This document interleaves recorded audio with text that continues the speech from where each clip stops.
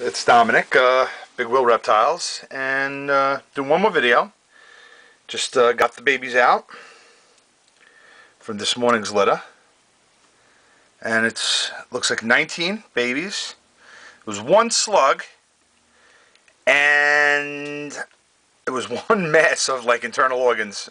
So it was like a slug starting to develop, and yeah, it's not too bad. It was kind of, I thought it was a bigger litter. I thought there was a few more in there. You know, for as big of a female, it's a second litter, but it's definitely more. I think her first litter was 13, so 19. It's a good litter, and some of them are still breaking out of their masses, and I could definitely see some nice looking jungles. More low expression, but really nice colors. We got 3 albinos, and I got to look at them better to see if there's any.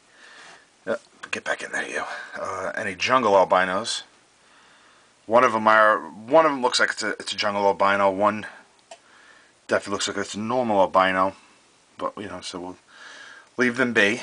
But I'm really happy. This is my 3rd year and producing boas, and the feeling is incredible having a live litter of babies. It's different with live bearing than it is with eggs, and I think anybody that you know, breeders out there will agree. It's just something very special about boa litters being born, and real happy with this. And like I said, this is a cold project, and there's my cat, Brooklyn, little Brooklyn. Where is she? You won't see my hair really like. Cold project with Family Serpents with Chris and Michelle. They provided the male, which was a jungle head albino, and I know they're happy to know that their male is a proven breeder, and also proved out to be a het albino, 100% het. So yeah, here we go. Hey, come say hello. I can get in there.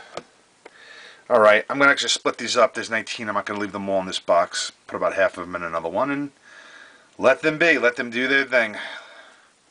And we'll keep these updated on this litter.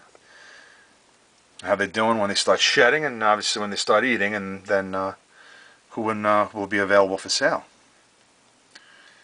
There's some beautiful snakes in this bunch. We have some really nice lookers. Alright, thank you again. Bye-bye.